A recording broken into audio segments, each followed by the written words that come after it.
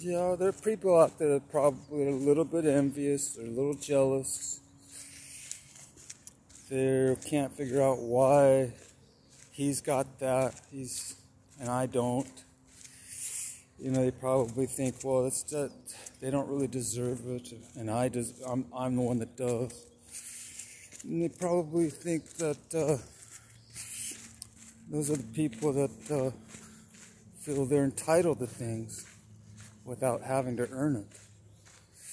You know, I'm entitled to it because I'm a citizen. Or I'm entitled to it because I'm related to so-and-so and such and such. No one's entitled to anything. Life itself is a gift from God. And what are you going to contribute that God needs? What are you gonna do that's going to win God over to your side?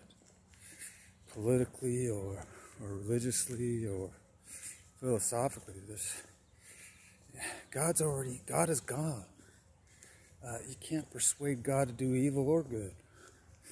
I mean, you can pray, you can make your appeals, you can make your petitions, but God is a sovereign entity, and He may grant it if it's in accordance with His will.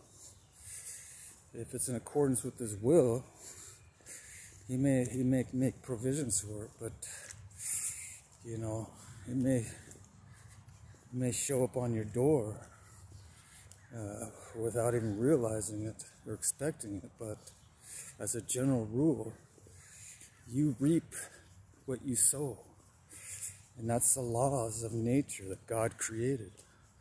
God created the laws of cause and effect. So if you sow good seed, more than likely you're gonna produce a good crop. Unless the tares and the weeds and the thorn bushes grow up alongside of it and try to choke it or snuff it out. You know, there's lots of those hindrances and setbacks, and